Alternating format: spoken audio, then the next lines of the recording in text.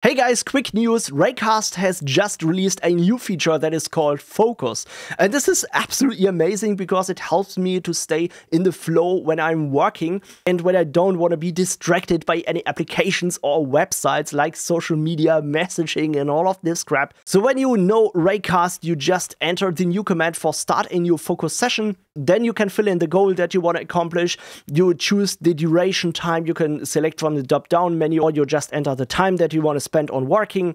You can also select applications or specific groups of applications that you want Raycast to block. And when you start a new session and you, for example, try to open a website like social media, you can see this immediately gets blocked by Raycast. I think this is really great for people that like to stay focused, so IT and tech nerds like us. Maybe you are familiar with the Pomodoro method to break work sessions into smaller blocks, but I want to say that I like this approach a bit more because it offers you more flexibility. It's not dictating how long your sessions are, and it's up to you how long you want to insert some break sessions. I think that gives you much better flexibility. And one standout feature, of course, is the blocking feature for websites or applications. So if you want to improve your productivity, check out Raycast. I've also made a video tutorial about the app.